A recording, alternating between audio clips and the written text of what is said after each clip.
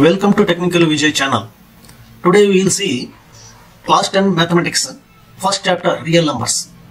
Here, before going to understand what is real numbers, we will see basics of some of the numbers like natural numbers. First we will understand natural numbers. Natural numbers are those which are starting from 1, 2, 3 like this up to n. These are called as natural numbers. Then comes whole numbers, that is whole numbers. Here whole numbers are starting from 0, 0, 1, 2, 3 up to n. These are called whole numbers. Some numbers are there like 2, 4, 6, 8 like this are there. They are called as even numbers. Even numbers. And some numbers are there 1, 3, 5, 7 like this type of series. They are called as odd numbers. Odd numbers. Now we will see what is integers. Integers. Here in the number line 0, 1, 2, 3 up to n, and in the negative side also -1, -2, -3 up to -n. This whole series is called integers, whereas these are called as positive integers. Positive integers, and these are called as negative integers. So integers are whole from -n to +n, including 0. So here they may come like this 1.5 also, 2.5 also. This all the series are called as integers. Next comes prime numbers. Prime numbers are those numbers which are divisible by 1 and the number itself. The number itself. That is, the number which is divisible by 1 and the number itself are called as prime numbers, like 1, 3, 5, 7, 9 will not be a prime number because it is divisible by 3 also.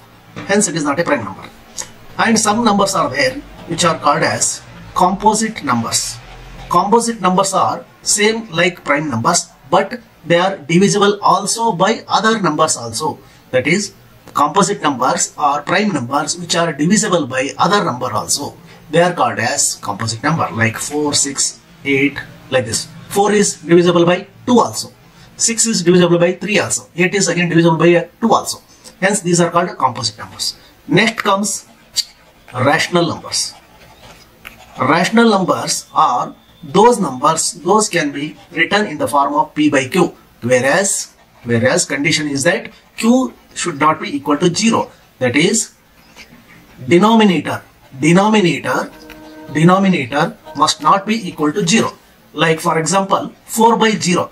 Is it a rational number? No, it is not a rational number because denominator is 0. Whereas 0 divided by 4, it is a rational number.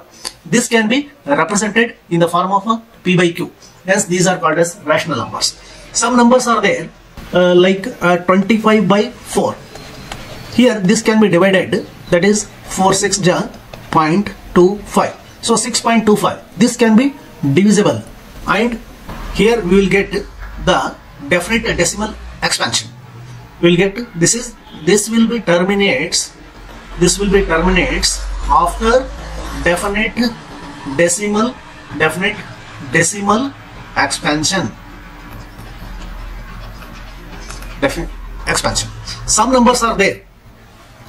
They are 10 by 3. Suppose if you divide this one, this will be equal to 3.3333 up to we don't know how many times it is repeating.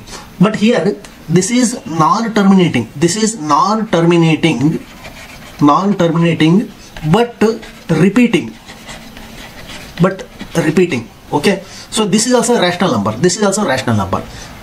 Here rational number meaning is nothing but this can be written in the form of p by q, where the condition is q is not equal to 0. That is, denominator should not be equal to 0. So this is the first condition. Second condition is the number will be terminates after a definite decimal expansion. And the third condition is it is a non-terminating but repeating. These three types are also called as rational numbers. Next comes irrational number. Irrational numbers. Here irrational numbers are nothing but they cannot be written in the form of p by q. This cannot be written in the form of p by q. Like pi. Pi is nothing but this we can write as 22 by 7. But see here, 7 3 is a 21.10 1 3.147234 3.14 3.147237, like this it is continued. You observe here, it is also a non-terminating. It is also non-terminating, but also it is not repeating. Not repeating. Such type of numbers are called as irrational numbers. Rational numbers, 3 condition, P by Q can be written, and Q should not be equal to 0, and it is terminating after a definite decimal expansion, and it is a non-terminating but repeating. Whereas irrational number it is non-terminating but not repeating. This is called irrational numbers. And you see, whatever we have seen these numbers, like natural numbers, whole numbers, even numbers, odd numbers, integers, prime number, composite number, rational number, and irrational numbers. All these are called as real numbers. That is real numbers. Okay, real numbers are inclusion of all the numbers, that is whole series. This can be best explained by this diagram. First we have seen natural numbers. Natural numbers means they are starting from 1, 2, 3 up to n, and then comes whole numbers. Whole numbers are including of 0, means 0 is here and 1 to n are here, natural numbers. Then whole numbers is 0 including 0, all are whole numbers. Then comes integers. Integers will add negative and positive numbers. Okay, these are called integers. Then comes rational number. Rational number means they can be written in the form of P by Q, and also they are terminating after a definite decimal expansion, and also they are non-terminating but repeating.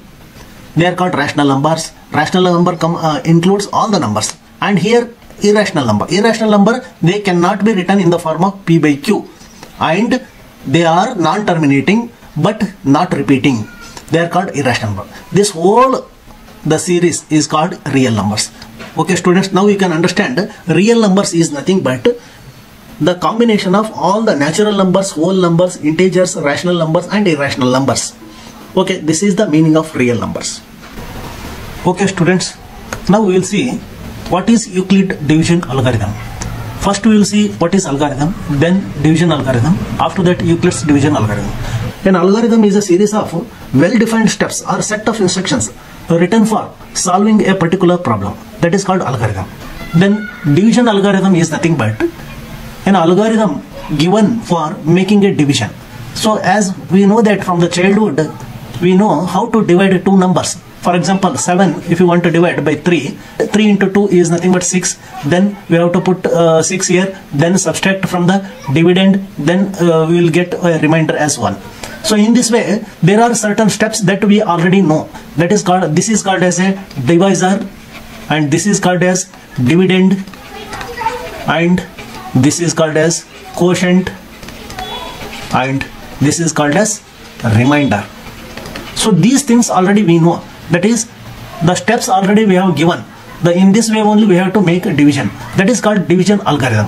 That is, the steps followed to make a division is nothing but a division algorithm.